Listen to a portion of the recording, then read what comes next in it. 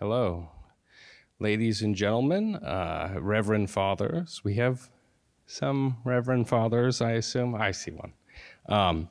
Thank you all for joining us this evening here at Heritage Hall. And thank you also to those of you who are joining us via live stream. My name is Matthew Walther, editor of The Lamp magazine, and I'm pleased to be joined by Tom Shakely, Chief Engagement Officer at Americans United for Life. I'm not really sure what that title means, but I'd like to think it means that he's some kind of matchmaker, which, if you look at the sort of delayed trends in marriage among people in roughly our demographic range, might not be such a bad undertaking for a pro-life organization. And by Megan McArdle, columnist at the Washington Post. My presence as moderator this evening is unfortunately required, and Tom's organization was directly responsible for inspiring tonight's event. Otherwise, I would consider his and my presence on the stage this evening unnecessary and invite Megan to discuss the issue, maybe with a glass of wine or two with the women in our audience. Maybe next time. Anyway, if I'm not mistaken, this is the third time that the Institute for Human Ecology here at CUA has been gracious enough to host staff, contributors, friends, and of course, readers of The Lamp magazine. So thank you to Joe Capizzi, our fearless executive director, to Stephen, Jean-Marie, Jean-Henry, Suzanne, and everyone else. In the name of gratitude, I'm going to hold off on the joke I was going to make about Stephen's vehicle having been towed, just because I don't know what car he drives, so it wouldn't land. Anyway, rights and penumbras aside, tonight's topic is free birth, or more properly, written Jeopardy style in the form of a question: should birth be free? I should say at the outset that when I told my wife, who's on call for a weekly volunteer shift as a birth assistant to a midwife who practices near us, that I told her the Lamp was doing an event on free birth, and she was very intrigued and also sounded a little puzzled. How on earth did that get on your radar, she asked. And I told her, honey, everybody is talking about free birth. Social conservatives, esteemed pro-life organizations, Marxist online magazines, all 6 remaining pro-life Democrats are wildly enthusiastic about it. And she said, okay, but this is out there in DC. Are they doing this in apartments or somebody's garage or what? And that was when I realized that by free birth, she meant something very different. In the world of midwifery, free birth refers to sort of Amazonian women having thrown off righteously the shackles of big obstetrics, big hospital, big pharma, and goodness knows what else, find that they no longer require big midwifery either, and choose to give birth entirely unassisted. No drugs, no interventions, not even your aunt holding your hand. If you can imagine the conditions under which Sieglinde is likely to have given birth to her strong son at some point between the end of Die Valkyrie and the beginning of Siegfried, you'll get the idea. Anyway, I assume that most of these women don't envision that their sons or daughters will end up being educated by dwarves who intend to exploit them in order to acquire ancient family heirlooms from dragons. No, so descending from the sort of sublime romantic heights of free birth, our subject is something more grave and sublunary: the actual specific conditions for the provision of medical care. Who pays for it? How much? The logistics, and so on. Which brings us back to the title. Should birth be free? In the sense of at no cost at the point of delivery to the women who are giving birth. What might be the motivations behind such a policy? How would it compare to the means for the provision of such care in other countries? I hope that in the course of the evening we're able to discuss these and other questions. With that, I turn things over first to Tom. Thank you very much, Matthew. Yeah, so the question is a provocative one, right? Should birth be free? And we're here to talk about birth, of course, but when we talk about birth, I think it's helpful to take a step back and to really ground the conversation. Birth sort of sounds abstract without the context. We're talking about the birth of human beings, human persons born into families, human persons born into communities, into our political community, which is to say into our country, America. This joint project that we're all involved with here together every day, trying to strengthen, some of us maybe trying to weaken the social fabric, but most of us hopefully strengthening it.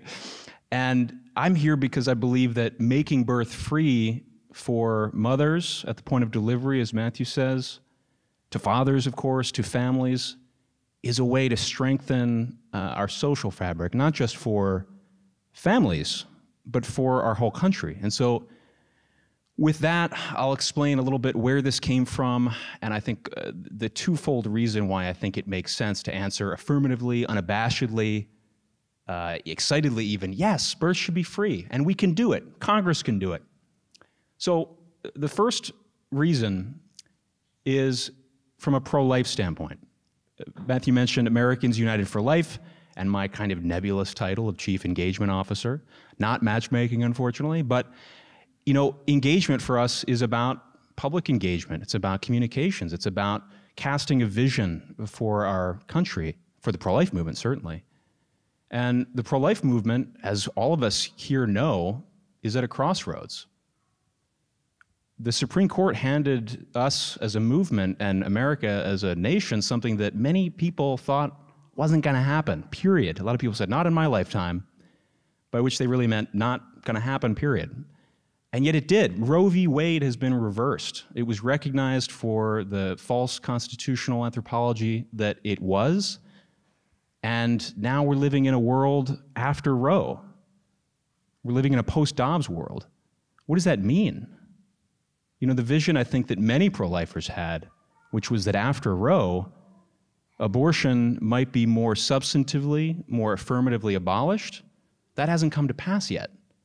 The Supreme Court handed us a decision that, from my perspective, unfortunately, made abortion a continuing issue. It's made it one that's going to continue to be debated and roil us as a people, probably for the rest of our lives, for decades to come. As states fight about what abortion is, what the human person is, what we owe one another, the same debate we've been having on a national level, except now we can't blame 7 men on the Supreme Court from 1973, or 9 justices in general. It's on us. And so for the pro-life movement, as the movement as a whole continues to work toward the social vision that it's had since 1973, which is to say the abolition of abortion among a whole range of other goods across the spectrum of human right to life issues, as we work toward abolition, which is a distant goal from a national standpoint, what are we going to do in the meantime? What are the things that we have to offer one another in the meantime? When something is an evil, certainly like abortion is, it makes sense to ban it. Right? We were having a conversation before this about things like cigarettes, right? Many people made a strong case that cigarettes were a social ill, they were a scourge. Many people rightly disagree. And, you know, when people look and they see something that they think is an ill, they say, we shouldn't have this anymore. And so bans make sense. There's a place for bans. We should continue to prioritize those when it comes to the destruction of human life, but we need to offer something substantive. And so making birth free from a pro-life standpoint is a way to deliver a substantive good for people, for families, for communities, for our nation, that serves not just the private good of the mother and the father or the child from a financial standpoint, and not even just the good of the limited community, but the whole common good of our nation. Because more Americans, more babies is good for the country. You can make a GDP argument for why more Americans is great. You know, Matt Iglesias has done this, right? 1 billion Americans. It's a great vision. But more people and birth support, not just for the act of birth, not just for the pregnancy period, but even afterward, for a period of time, is a good substantive thing that serves a common good. Okay, that's the pro-life aspect, is that this is something substantive and affirmative that we can do in the meantime as we work toward abolition. that sparks the heart of people, that helps them think they're working toward abolition because they see all these immediate, concrete goods, which are people, one another, that we have to serve. Not just in the meantime, from a tactical or pragmatic standpoint, as they achieve a political vision long term, but because it's good in and of itself. Okay, that's the pro-life aspect. Then there's the aspect of the good of our country. We're in a time now, I mean, look around. You know, Elon Musk is about this all the time, talking about depopulation, the threat of population collapse. And some people here in this room have grown up with, you know, the myth of the population bomb, right? The idea that overpopulation was the problem. And now we're finding out underpopulation is the problem, and we're finding it out fast. Many people have been sold a bill of goods. They're finding themselves, men and women alike, finding themselves later in life, and they were told, you know, pursue your career, pursue your passion. You can have kids later, sometime later. When? Whenever, later. Maybe IVF, right? They're told these things, and then when they find out that it's not so easy, that even setting aside the intrinsic evil of IVF, which kills human persons, by its nature, it barely even works, although it lines the pockets of the IVF industry. And so when we talk about the good of the nation when it comes to something like making birth free, we're talking about setting a new standard to recover a bit of the way Americans, the way all of us used to think about life together as a political community, which is to say, not as atomized, radically individuated people who are ultimately in that vision alone and left to face the world alone, the life alone of their community, of their family at best, but rather one where we're all together in a communitarian way, working toward the betterment of ourselves and the good of all, right? That's the difference between serving the private good and serving the common good. And we can work toward that vision, certainly from a pro-life standpoint, but also for the good of our nation, by recognizing that whether you're abortion-minded, and you could just use the encouragement of recognizing that as a matter of social policy, as a matter of state policy, America supports birth. It makes it feasible to say yes to life. Or whether you're someone who looks around and, you know, you're not abortion-minded, but you just have been told by your employer or by whomever, just make it through the next quarter. Then maybe you should think about settling down. Just wait for the next bonus. Then maybe you can afford a house to settle down. Just wait until the next milestone. Then you can think about marrying, having a baby. What if instead, in this way that we govern ourselves in this wonderful nation, we made it a matter of state policy to make birth free as a signal to one another that we're all in this together, that we're not alone, that we're not radically individuated, atomized, bouncing around, left to our own devices. And that charity, while it is great, is not the only thing we have to rely upon.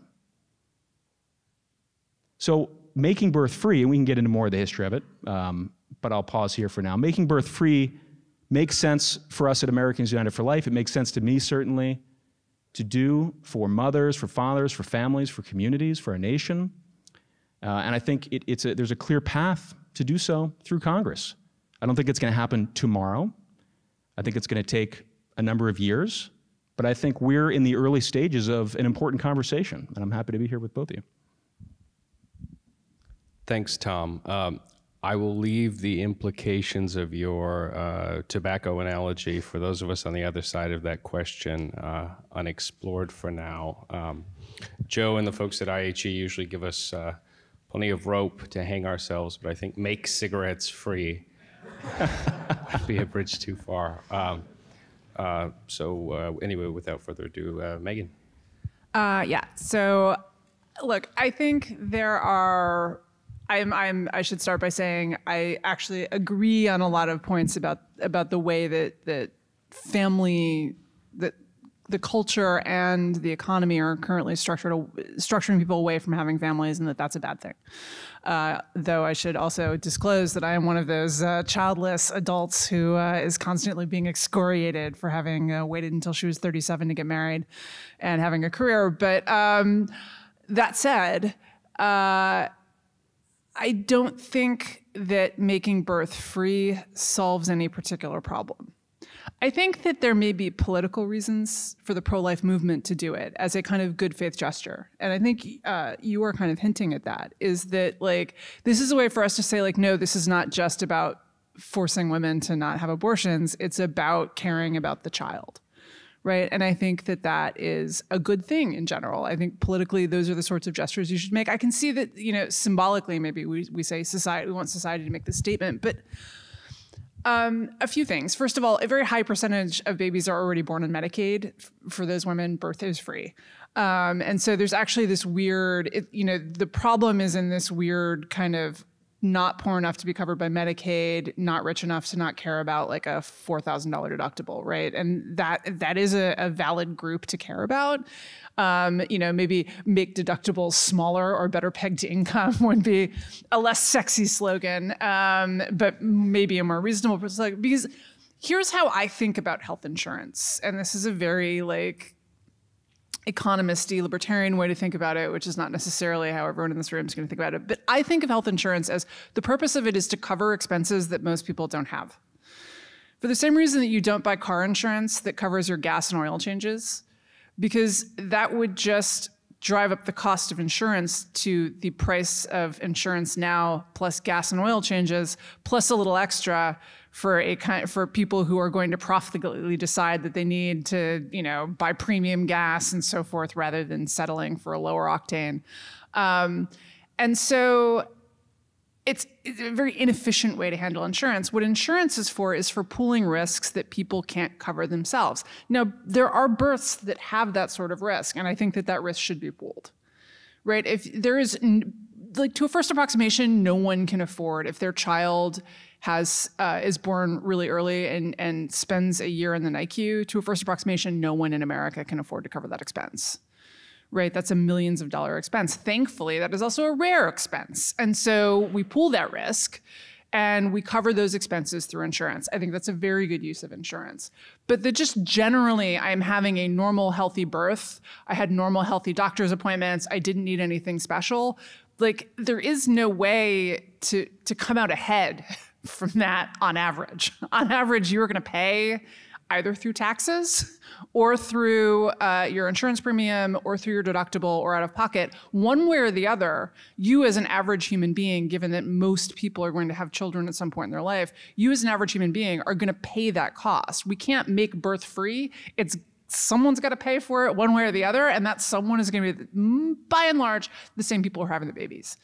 And so I don't think that that's a good kind of economic use of health insurance. The other thing I would say about this is that the health insurance market is already a complete mess, in large part because we keep saying, we need to do this symbolic thing, birth control has to be covered. Why? It's a very low expense and it's recurring and most people use it. And then other people have religious objections to it. Why do we have to cover it? Because it symbolizes that we care about women's health care. Like, I can care about women's health care without giving people $25 a month to cover the cost of their pills, right? Like, I don't actually think that this is, we need to do that kind of symbolism. And every bit of symbolism that you add that isn't doing a substantive thing of insuring people against risks that they can't afford, it adds regulatory overhead. It means you may have to give a trade. You want to make birth free? Well, they want to add, voluntary sterilization while you're under, right? Are you going to make that trade? Now suddenly you're getting into a lot of horse race politics that end up compromising some of the very values you're trying to pursue. But beyond that, it adds all of this complexity to a system that is already breaking under all of the layers of complexity. Now, this is not a Jeremiad against any government healthcare system. I personally opposed Obamacare. I personally would prefer a much more market-oriented system than exists anywhere in the world, where you basically, the government insures, again, those risks that no one can pay for. So it would basically kind of pick up all health expenses in a year that go above 10 to 20% of your household income, with, you know, a lower amount for people who are closer to the poverty line. Because I think that preserves price mechanisms. It gives people incentives to shop around. It preserves a lot of the stuff that's already gone because of the way that we do health insurance in this country, and it gets rid of a lot of the messes. But I don't think that there's no role for government and healthcare provision. And I think that there are systems like the Swiss system that work pretty well. I would not be unhappy to live under them. That said, the United States tried to copy those systems and failed.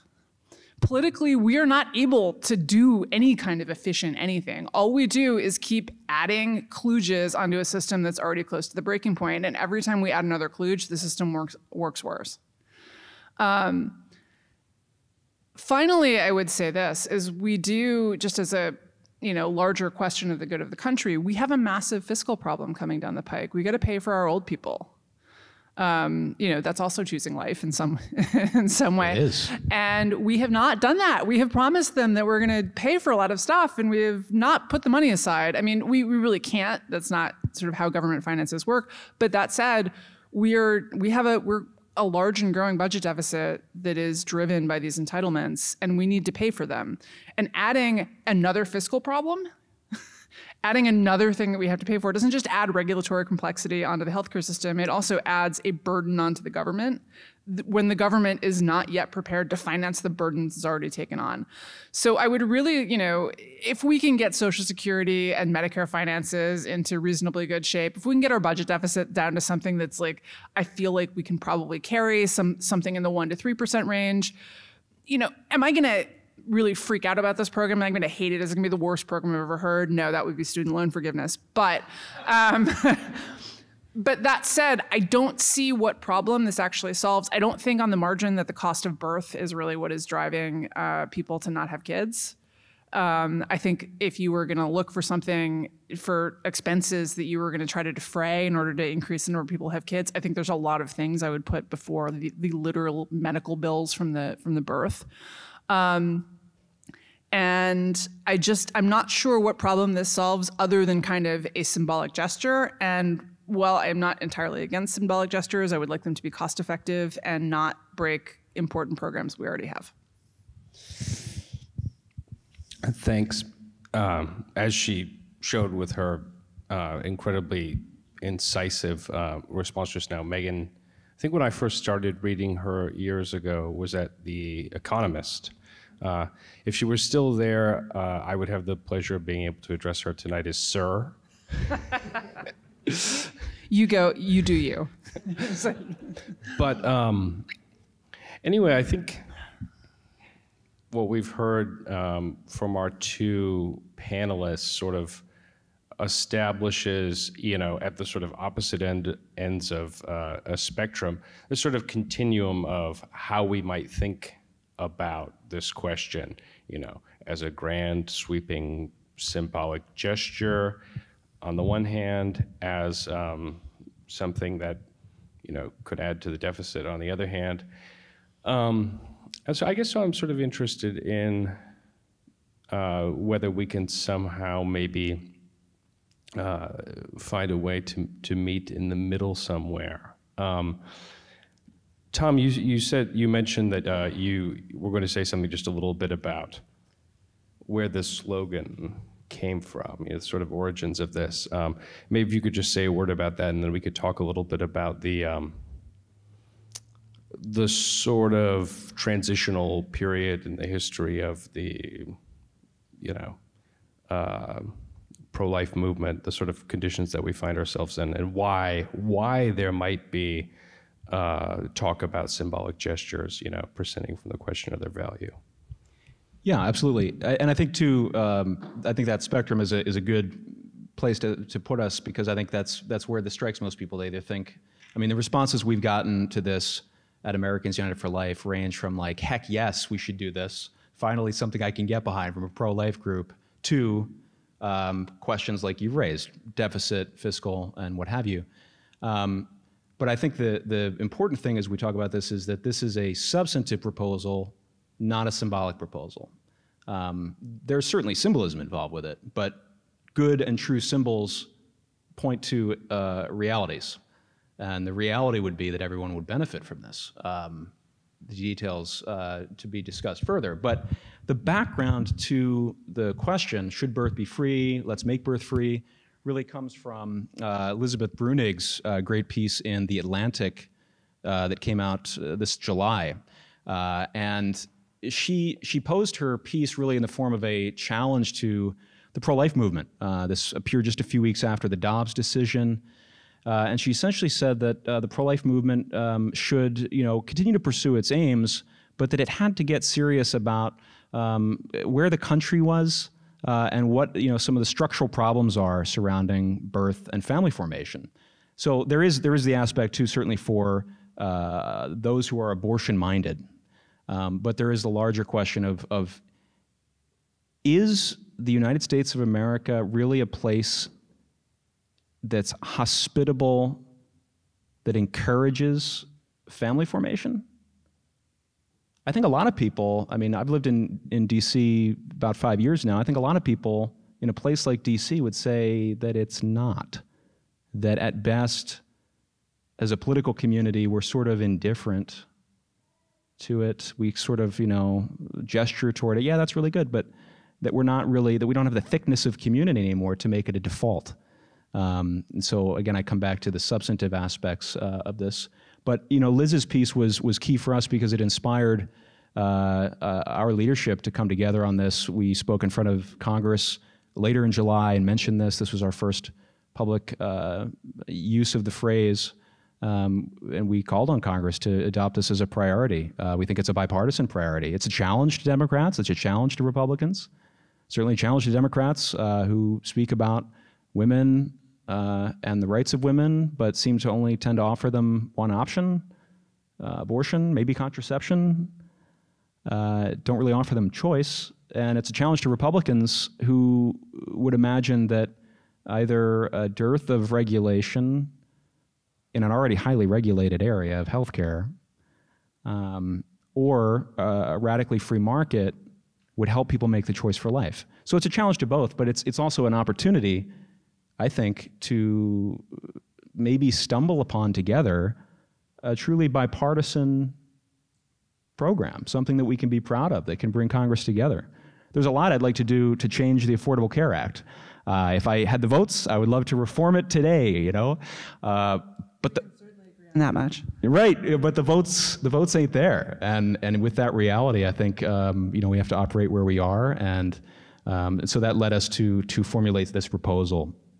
And there's a lot of ways that we can think about it if we want to lower the temperature a bit, right? Which is, how do you pay for something like this? If you were to do the kind of, to put it in ACA type terms, the gold, platinum level of something like Make Birth Free, you're talking about adding, $40 to $50 billion in annual expense to the federal budget.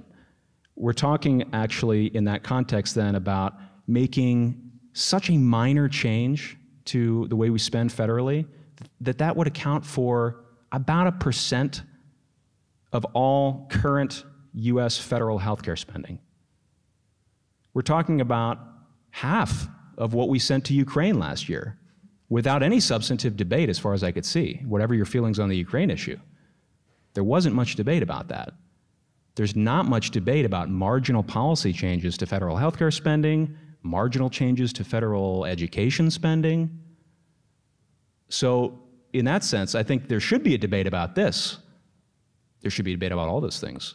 But I think the answer here is a much more resounding yes than it is for most of the things that we're doing either on the margins with most of the spending or otherwise. And just as a tactical matter in negotiation, we don't want to wait until we're truly set to default on our debt, whenever that happens, to say, oh, we should do this other good thing. I think it makes... That's the only way we engage with the question of the debt in this country, right? Look, everything we do, everything that is driving us towards, the current madness with Congress, although that's really, Republicans could just not play this stupid game. But look, everything, it's all $50 billion at a time. Okay, I mean, no, Obamacare was $1 trillion over 10 years. But like in general, right, there's A modest proposal. so much of what we do as there's the old joke, and this is back when the budget was smaller, $1 billion here, $1 billion there, and pretty soon you're talking about real money. And you know, this is the problem, is like adding things. If you have a proposal where you want to cut something else and you can trade that off, I will be much friendlier to this, right? If you can say like, this is going to be 1 for 1 and it's going to be in the same bill. It's not going to be a package of cuts to come later, Yes. but we're actually going to cut this amount now. I think I would be skeptical that you would get that through Congress. So we've got right now, the U.S. government pays for almost half of all births, right? Yeah. Medicare, Medicaid, Veterans Administration, et cetera. Very few on Medicare, but There are some, though. Some. There are some for disabled persons. And so through these programs, we're paying for nearly half of all births. And we're doing all sorts of other things in terms of our social policy with things like means testing and whatnot, because we tend to not like, I think, universal programs for whatever reason. This can be one that makes sense. Again, you know, the Republicans aren't going to vote for Medicare for all, but they might, and the Democrats might vote for birth for all. So I hate to like drag this into details, but all of this stuff having gone through Obamacare, it's all details. And if you think about this, so like think about how this is going to work. You've got a universal program, right? So first of all, you can't make doctors take it. So right there, it's not going to be universal. There are going to be some doctors who won't. For the same reason, there are doctors who won't take Medicare or Medicaid. I mean, like when my mother was dying, we were desperately trying to find her a geriatrician. The geriatricians didn't take Medicare. Like, who else is paying you?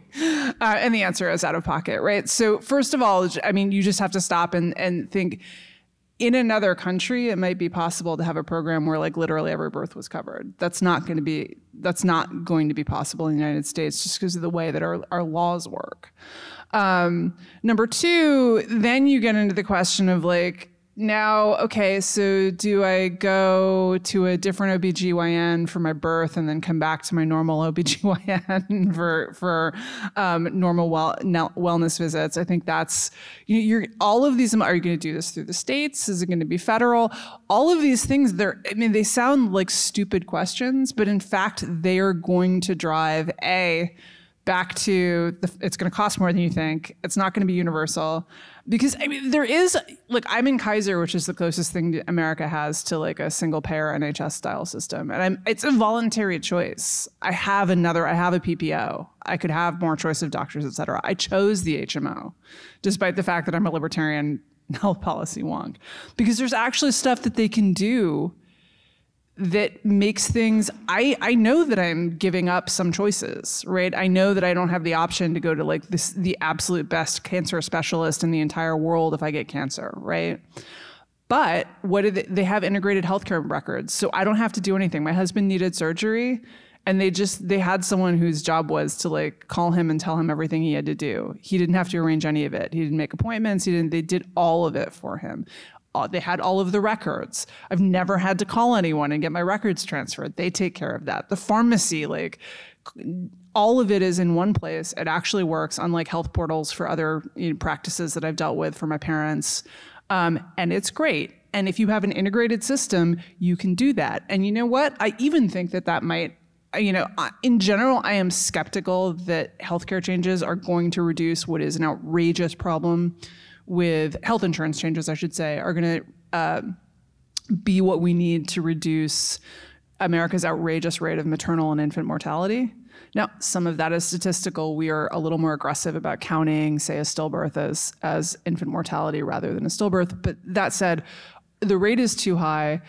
Some of the problem, at least, is in the healthcare system. I don't think all of it is. There are also social problems and other things. And I think a better integrated system probably would do a better job. We literally cannot build that system. It is not possible within the American system because the experience of Obamacare was that like everyone knew that a huge problem was that this huge fragmented mess of a system just creates all of these perverse incentives. It makes it hard, for example, to discipline payments to providers because they can always opt out and go to some other system. It makes it hard to deliver integrated care, to have the same medical records, all of these things. Everyone wanted to change that. Even the libertarians were like, yes, obviously this is the worst possible system. It's a total mess, right? But what politically emerged from Obamacare was you couldn't touch anything that anyone already had, right? Like, because there were political fiefdoms that had that program and were not going to let it go and would go to Congress and lobby Congress and kill your little amendment to the bill. There were people like their insurance. They like their doctor. They don't want you to mess with that. So it has to be a system that doesn't force anyone to do anything that they right? Remember, if you like your doctor, you can keep your doctor. If you like your plan, you can keep your plan. Like 1 million people, I think it was, lost their plan under Obamacare, and they went insane. I would also have gone insane, to be very clear. But the point is that, like, and Congress immediately went back and grandfathered their plans, even though that made everything even more messed up. Right? The fact is, politically, getting this system under control, creating that dream of the integrated care system, of everyone having the one thing, it's not politically or legally feasible in the United States. And so what we're actually talking about is making birth probably free for some people, or some like variant on this. Which would be a great step. But I mean, it's already free for half of the country, right? I mean, almost, yeah. Almost, right? I mean, so again, I go back to what problem exactly are we solving? You're describing a series of situations of sort of, in some cases, like insane things that we've had as a result of the Obamacare debates. And one of my conclusions from that is, if we've experienced a whole bunch of insane things in order to preserve fiefdoms or status quos or whatever that don't make sense as a whole, if those things have happened, we can certainly do some sane things for once when it comes to healthcare policy. And I think this is one of the few things, as you're saying, that you could do in a single bill that would actually, not just as a talking point, but actually slash existing bureaucracies, reduce existing costs, and deliver a new baseline. You know, one of the things that I'm sympathetic to is a concern of, you know, well, how are people, all sorts of people who maybe want certain types of care, doulas, midwives, who want to be at a birthing center, want to be at a hospital, want to be at home, whatever. How do we provide a baseline for them? And I think, well, that's what Making Birth Free is all about, creating a baseline of services through the beginning of pregnancy. And then, you know, our proposal at Americans United for Life, in our policy paper, you know, we lay out the most ambitious case, right? Because why negotiate for less? And we say, you know, that we could even have a paradigm where for the first year or two of the child's life, the family receives, you know, people have called this different things, a baby bonus or direct payments or whatever the terminology is, but support for the family. And so I know, you know, we can have the sort of ACA and bureaucracy conversation, but I think when you're coming back to what problem does this actually solve? I mean, I think, you know, there are some babies here in this room, my own included, and you know, also many former babies, I see. Many former babies, yes, very handsome and darling former babies, and we all know in our own family environments there are tremendous challenges to family formation. I mean, in my own case, I'll share. You know, our son John was born in October. He's about 6 months now. Last February, you know, I was out after a work event and at a dinner, and I got a call from my wife, and, you know, it's what you don't want to hear. She says, you know, I'm bleeding. And, you know, your mind immediately goes to a miscarriage is taking place. And so I say, you know, get to the hospital, I'll meet you there. We went out to the Inova Hospital in Northern Virginia.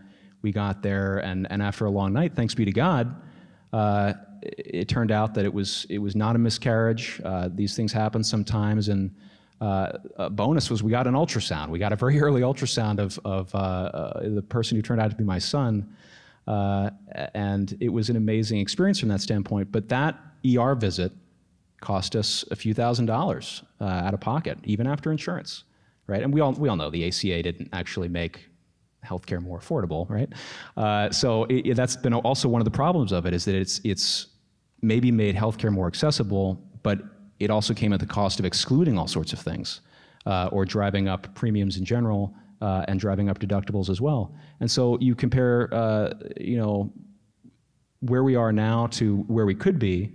Where we are now being, like, our experience was a few $1,000s for the ER. We ended up getting a doula, which was fantastic. I think probably helped my wife avoid the epidural and a C-section. And she was able to deliver without pain meds or anything. And it was a wonderful experience for her and an amazing experience for me to stand by her side and watch our son come into the world. at the end of the day, that was, I mean, all told, probably about $6,000 out of pocket after insurance, at least. Where we work at Americans United for Life, we're fortunate to have a nice healthcare plan. We have a thing called EBC. They reimburse even those expenses. And so in our case, John's birth for us was free because this EBC reimbursed all those expenses, the deductibles, the premiums, the co-pays. That should be a standard thing for everyone. Again, when we're talking about what's possible versus not possible, what's possible is Congress writing checks every day for things that we've never even thought existed. You know? That's the status quo.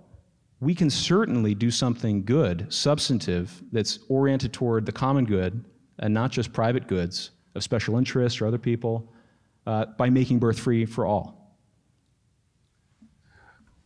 So before we maybe pivot to some questions from folks here in the audience, one thing I was hoping that we would talk about that Megan touched on briefly, which I think is really important, is the question of to what meaningful extent, if any, these costs, which are real for people who fall into that, you know, interesting space.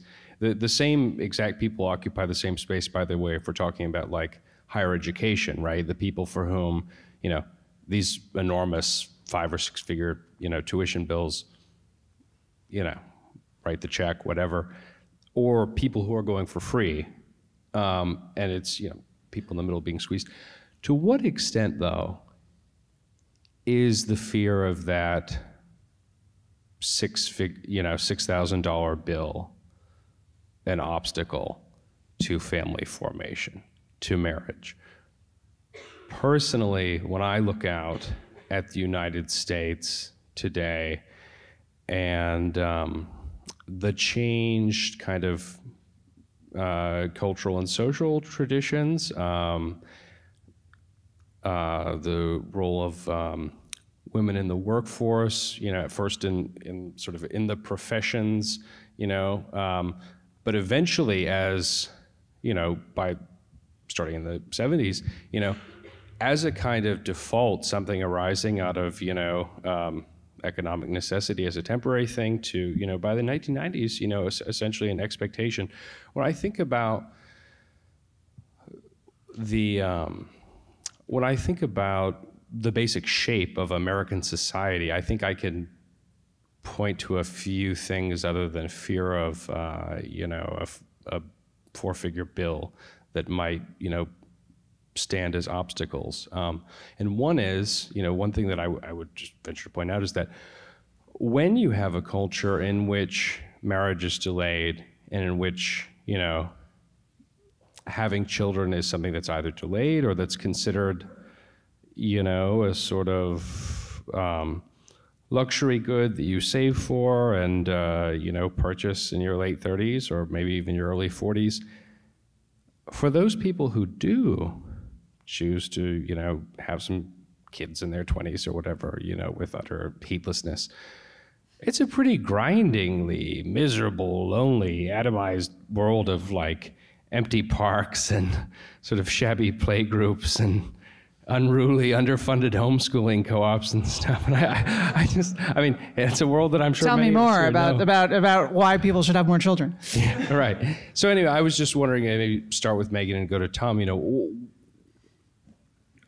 when I think about what you say about what problem is this meant to solve, one plausible answer would be the problem of the, you know, perceived social problem of people not having children and families. But I would have to say, even though I'm with Tom on the broader symbolic point, and I also, you know, think that budget deficits are fake and you could just print money.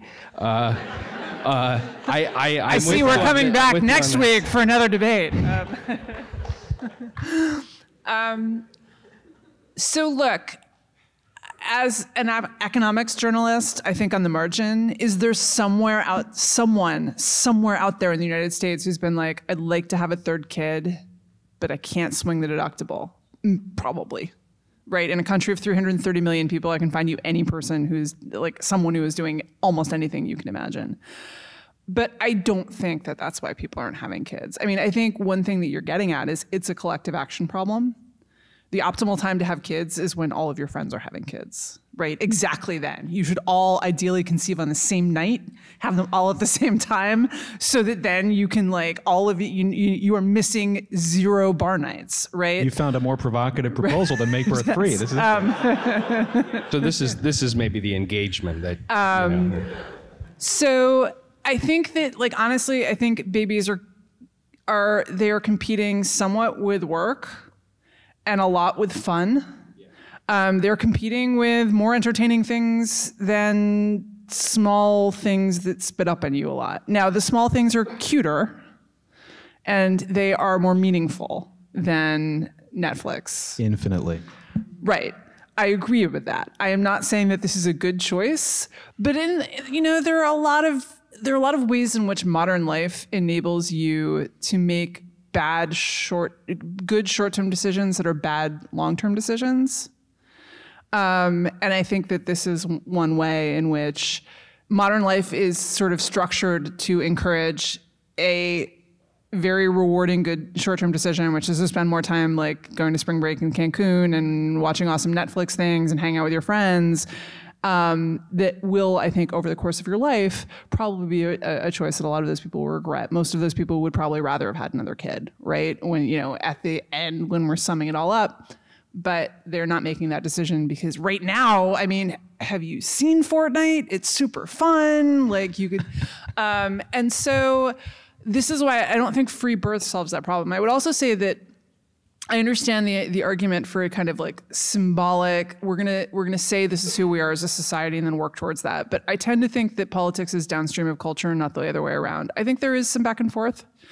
But ultimately, if I wanted to change this, I would be working on the culture and the workplace structure, not on the government. I think that the evidence for any government program, including much more aggressive programs that aimed to like give people big chunks of cash for having kids, the evidence of efficacy is just extremely low. And by the way, even as a libertarian, because I think that kids are good, and also because I think that Social Security is really in trouble, I would be open to some of those programs if I thought they worked, but they don't. And so if you can't get people to have more kids by, say, giving them if you can't get people to have more kids by putting them in a Nordic welfare state, or like, then how are you going to get them to have more kids by lowering their health insurance deductible, right? I think that I just don't see how, again, maybe a tiny, very marginal difference, but I don't think that that's actually what's driving this shift. And I think that there are 2 dangers of doing things that like kind of symbolically address problems. First of all, is that those things often, I'm tempted to say, usually substitute for things that actually attack the problem, right? It's like why people like going to protests instead of doing the hard work of like actually going out and healing racial divisions in their own community. The second one is hard and no one really knows how to do it. And the first one's fun and like you're with your friends and you feel important and like then you can go home and have a beer and not like worry about whether you did it right. You showed up, you did it right, you did everything you were supposed to do when you're protesting. It's just that it doesn't work very well. And so I think that that's one danger of the symbolic thing. And the other thing is that they have unintended side effects. They have sort of perverse consequences. They're costly, and for those reasons, I think while I get the argument, I don't buy it. So there's an aspect to this. I think we're talking about the government, right? And all sorts of terrible things come into your mind, at least for me. Sometimes we think about the government. I mean, it's like you think of Reagan's famous quip, right? The most dangerous words in language are when the government's here to help you. But I think we've moved into a different period in our political dialogue where we can separate the government from something like state policy. Whether you're talking on the local level, like, if a local municipal government wants to do something like, put a playground in the park, this depressing park where the families aren't, right? That's a good thing. That's a sort of a state policy. that's good, and it's done at a very local level, so it maybe is more achievable. But there are also all sorts of things we can do on a national level that are state policy, and it doesn't need to be like the government doing it. It can be just our elected representatives, and many things, I think, you just look over the past century of American history that we thought, maybe didn't give enough thought to how transformative they would be, whether for good or ill. I mean, take something like the interstate highway system. On one level, you can say, like, we're going to create an interstate highway system because it's important to knit the country together, and there's all these important strategic, military value to this. There's also the intercommercial aspect to this as well, and it's good because people are having more cars and all this stuff. But it fundamentally changed our relationship to the country. Yeah, we have cool things like you can go on a road trip now, so much easier, right? So much quicker. You can miss all the stuff. That's the point of going on a road trip. But the interstate highway system changed our entire market, the entire way we conduct commerce and that we buy and sell and exchange. It transformed the country. Go back further to something like public schooling. So this is, I think public schooling is maybe one of the more obvious bases to think about making birth free, which is that it's a good that we're all educated, that we have a baseline where even if you're not sending your kids to school, you're expected to homeschool them or whatever, they're expected to achieve a level of attainment, because it's not just good for them, it's not just good for their private good, but it's our common good that we're educated as citizens together, and we all pay for it. Yes, there's a cost, right? Property taxes, not to mention the federal side of things.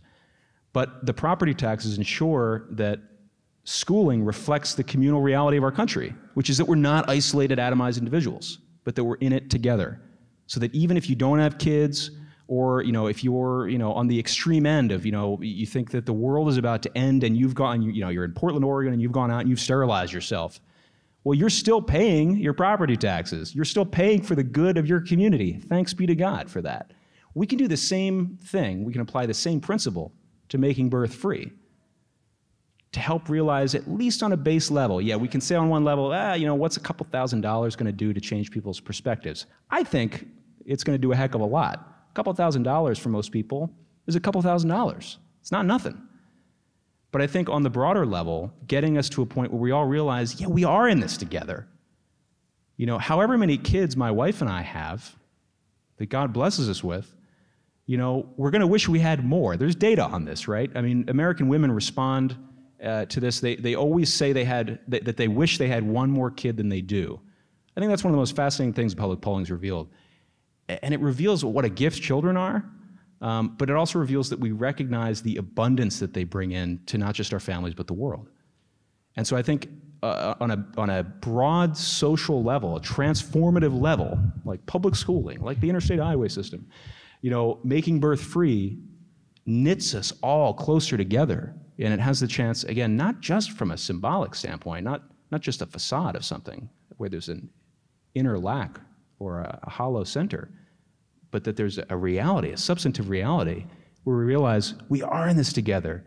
Thanks be to God. However many kids I have, yeah, tax dollars, which who knows what most of them are doing, are going to support the strengthening and the growth and the fabric of our country. That's something I can get behind as an American.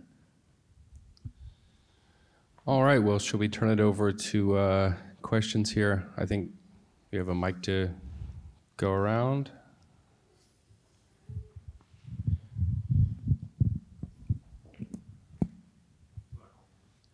As always, I just remind everyone that questions should be at least reasonably brief, but more important, they should be questions, not manifestos or proposals of marriage. All the panelists are. I think everyone on this panel is married, which complicates that even further.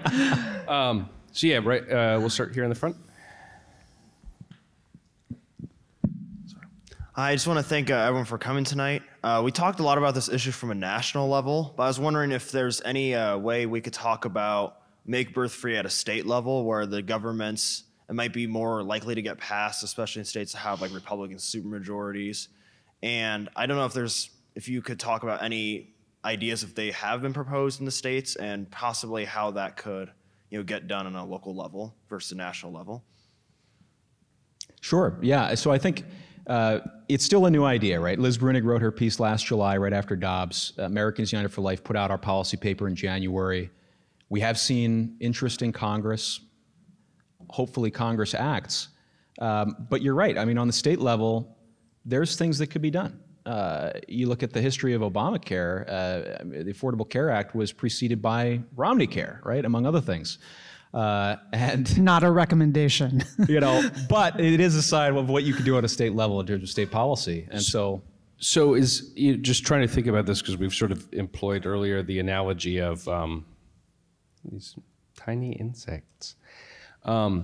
Anyway, it was a fly, if that's not visible on the live stream. We've used college education as an analogy, on a couple of occasions, in part because the people who are hit most hard by the kind of funding thing, the problem of, actually getting these bills, it's roughly the same sort of portion of society. But I would defer to Megan's superior knowledge and expertise, but isn't it the case that in Texas, they've come up with some kind of scheme where roughly high school students who get like a 3.0 or a 3.5 can go to any state school? And sort of. I mean, there are capacity constraints, but yes, you're guaranteed admission to, and it was an answer to affirmative action, right? It was that we can't do affirmative action. Instead, we're going to do this. We're going to say if you graduate in the top 10% of your class, you can go to a flagship state school, and it seems to work reasonably well. I mean, Texans seem pretty happy about it. I just remember reading, I think that they have, comparatively low levels of student indebtedness compared to other states. The answer is that I don't know. And while I am tempted to pretend that I do, I will just say I don't know. I think there's an important principle, though, on the state level conversation. I mentioned in my opening kind of comments about the important role of charity. It's a fantastic thing that the pro-life movement, among many achievements, has helped grow something like 2,700 plus pregnancy resource centers across the country. And I know that's something that comes to mind when you think about making birth free, especially for abortion-minded women. Well, what about all those crisis pregnancy centers? Aren't they there to help people? And you think, yeah, they are. But that can't be long-term policy. The pregnancy centers have arisen because of a lack of state action, actually hostility toward the good in the case of this issue of abortion. And so while I hope that pregnancy resource centers flourish on the state level, especially going forward, and I think states like Texas and Florida are great examples where you have $100 million in Texas, $25 million now in Florida, thanks to Ron DeSantis, for pregnancy resource centers. There you're seeing a shift from these things that were purely charitable, stopgap, filling a gap, to now being supported by state policy. And so I think you can do something similar with making birth free. All right, in the up here, second row. Thank you very much, Tom and Megan, for coming out today. Megan, I just have a question about something. Me? I'm mea culpa. Thank you, Matt. But Megan, you said the famous Andrew Breitbart line that politics is downstream of culture. I guess, what would you say to the inverse, that culture is a downstream of politics, and that the way that the government acts will affect the culture, that the law, in a sense, is a teacher? And you take a look at countries like Hungary, for example, that have pro-NATO, pro-family policies that help spur this very pro-family country. And to a point that was made earlier, they recognize the need and that some women want to have one more children that they have, and it just turns the country in a more family-friendly direction. So I guess what your thoughts on that would be? Look, I do think that certainly the government can shape culture. And like one example of that would actually be welfare, where I think the existence of welfare and the way that welfare policies shaped up in the 1960s actually had a lot to do with the development of an underclass. There's an amazing story in Jason DeParle's American Dream, which chronicles welfare reform in 1996 and follows three women through it. And one of the most amazing facts in that book was that of these women in their mid-30s, none of the three had ever been to a wedding. right? And I think that that actually really was downstream of choices that were made about, for example, cutting off your welfare benefits if you got married, that then led to an epidemic of fatherlessness and made things a lot worse for poor people in America. So yes, do I think government can affect culture? I do. That said, let's think about another symbolic way in which the government attempted to change the culture, and that is abortion. And the Supreme Court very clearly thought that they were settling the question.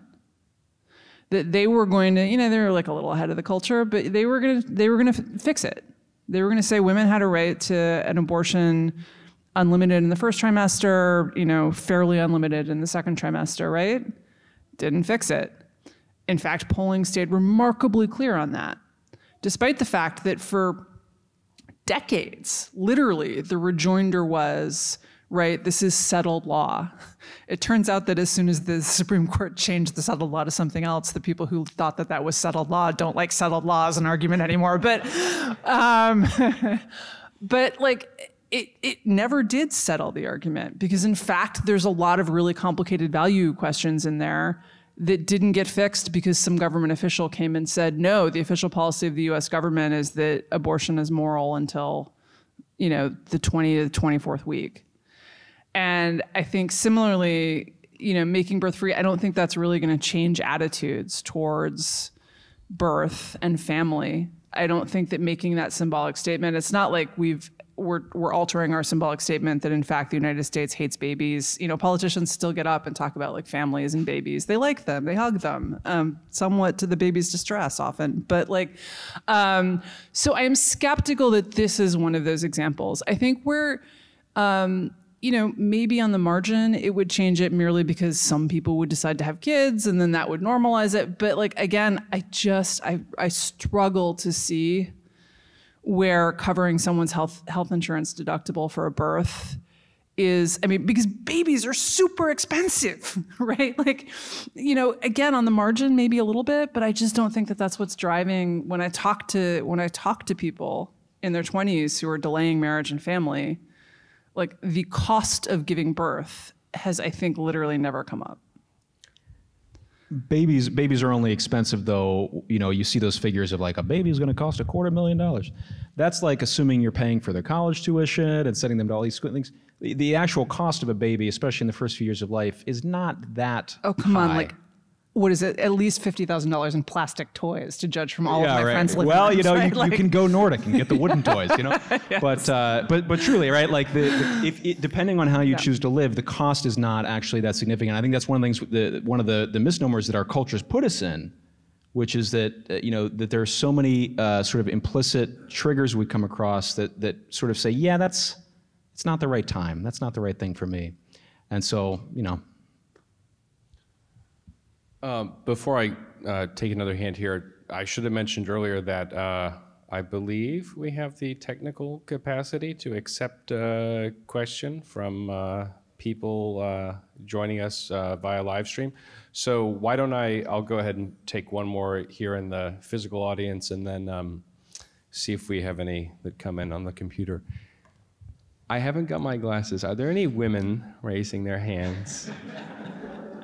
Yes, we'll take right here, second row. Hi, I just had a question as someone who works in the medical field. If there's been discussion about the quality of care if we offer free birth. In my experience, anytime in the medical field, which is wrong, you put free on anything, the quality of care typically goes down. So I was just wondering if there was any discussion around that.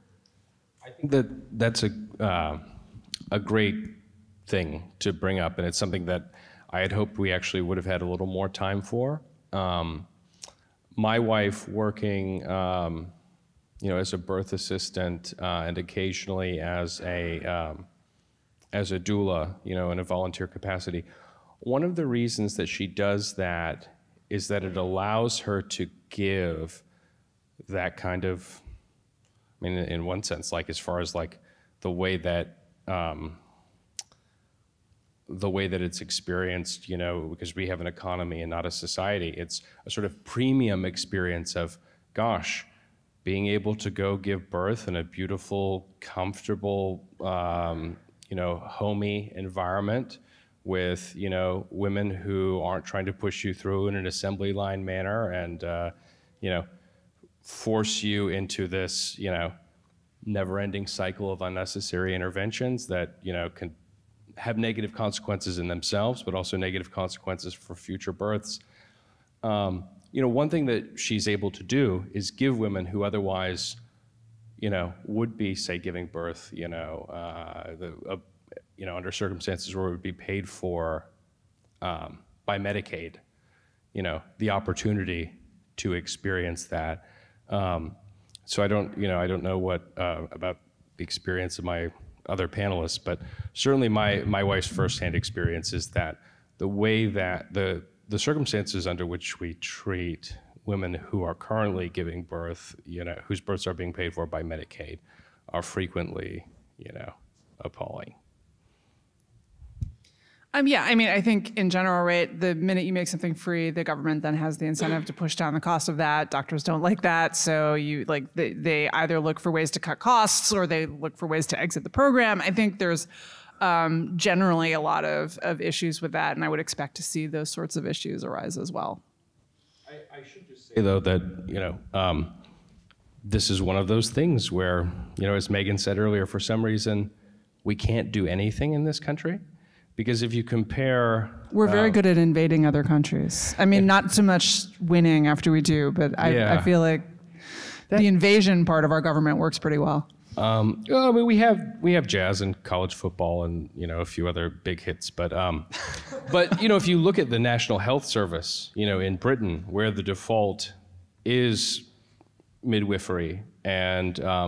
in part as a consequence of rationing, but in part as just a kind of cultural understanding, the default is towards, kind of low intervention, very mom-focused, care of the type that in the United States would be something essentially that you're having to pay, a private provider, sometimes, huge amounts of money for. So it can be done, but I guess we just can't have nice things. Wait, have we got a question from the... Hello. Okay, so this is from the live stream. Why is Make Birth Free a better campaign than a simple universal child allowance?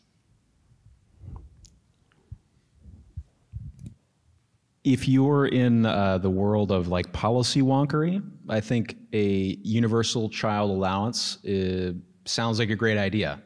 But it's hard, I think, if you put yourself in the shoes of the average senator or congressperson out there on the stump, talking to people in their communities to explain, the ins and outs of a universal child care allowance versus a very tangible, concrete thing that most people in the community will have lived through. So I don't know that on its face it's worse, but it's, I think, a lot less compelling and more to the point, it lacks one of the central values of making birth free, which is that knitting together of the social fabric that has so frayed. Because, a universal child care allowance implies what? You're on your own. We're going to send you a check and, figure out how to spend it. Good luck. See ya.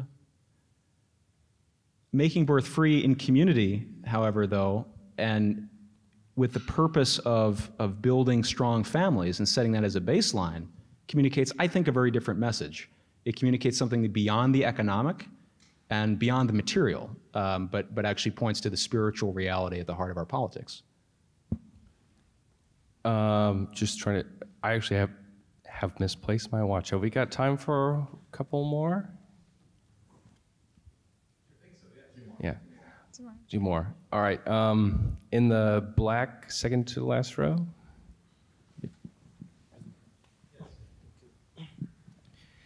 So the goal is to promote more births.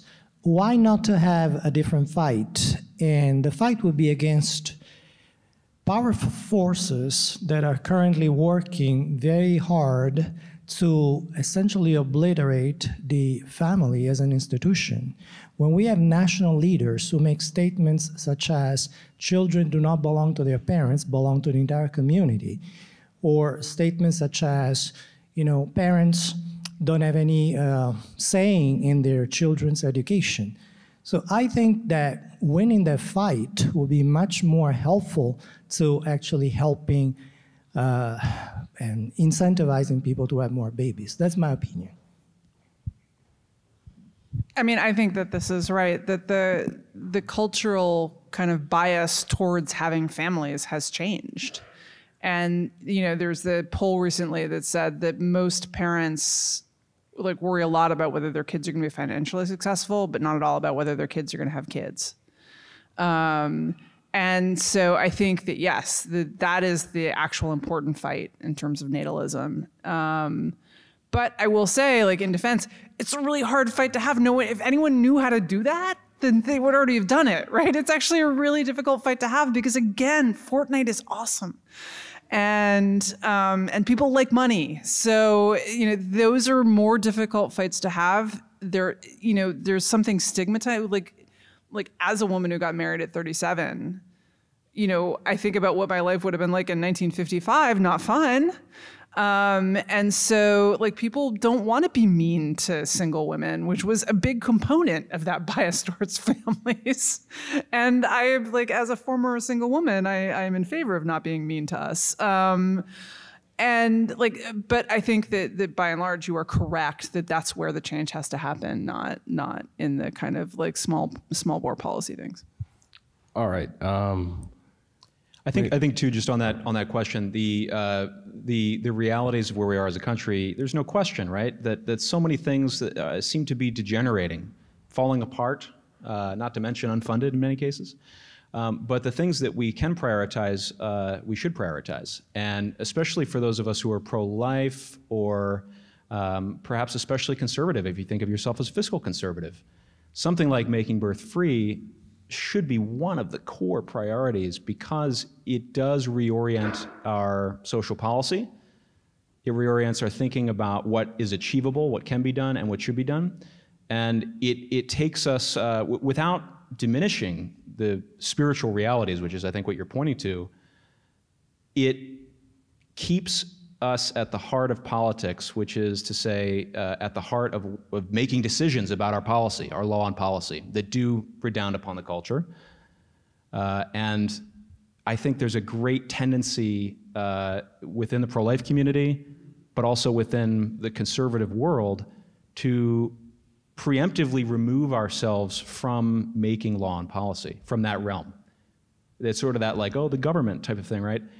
Where we don't even come to the table because we think to do so is either fruitless or it's just going to make things worse, or pick your reason.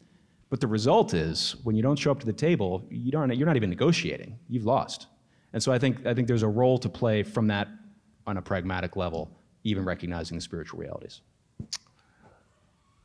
All right. Oh, we got one baby crying in the back. That's my John. Yes. All right. Over there. And then maybe we'll roll out. Hi.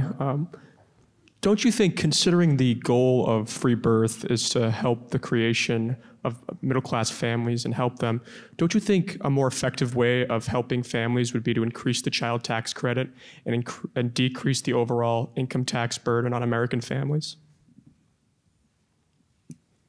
I think that we should definitely lower the tax burden on my American family and quadruple the child tax credit and make it fully refundable and all that. Yes. Yeah, I don't view it as an either or. I think I've had conversations with our friends at the IFS. I think they have great perspectives. Patrick Brown, someone I'm in touch with, and I think he comes at this from a place of he's written a lot about Make Birth Free, and he's come at it from a place of kind of the more policy wonk world. And I think that's important. It's important to engage with those things and see what our alternatives are. But and this might be an aesthetic thing or a personal style thing or something, but I tend to shy away from the impulse to say, let's make marginal changes. It's in the world where it's like, the Democrats are bad because they want a tax rate of 27%, and we're good because we want one of 23.8%, right? It's like, does that fire the heart of most people? No, right? Like, no wonder they're not coming out to vote, because you're not drawing a meaningful distinction for anybody. So, while I think that those are important things that could help, certainly lowering the tax burden, right? I think there are things that could be adapted. Someone mentioned the Hungarian experience, the idea that they've adapted there, where I think it's if you have, if you've had your fourth baby, the mother is exempted from personal income tax. I think that's a very interesting thing because it gets around one of the challenges that we have here, which is we have a concern. We don't want to push people out of the workforce, while at the same time we don't want to artificially keep them in it, for the purpose of like keeping health insurance or something.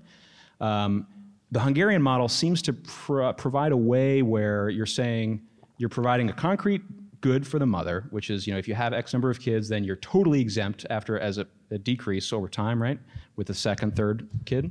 But it also implies that the mother's still working, because you're not going to get no taxes if you're not earning income. And so they're not, the Hungarian model isn't pushing women out of the workforce when they have 4 kids.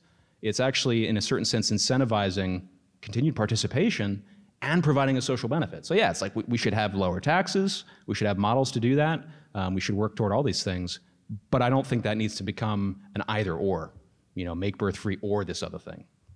I mean, look, if we're going to subsidize something through the tax code, I certainly prefer babies to mortgage interest, employer-sponsored health insurance, any number of other incredibly dumb things that we have chosen to subsidize through the tax code. For all that I love my mortgage interest deduction, or high income state taxes in blue states. I mean, high state. Like I daily will these things to go away. So like if we could trade off one of those, I would take it in a second. That said, I again express skepticism that on the margin that's going to make much difference, mostly because like people are bad at predicting their tax liabilities, like really bad at it.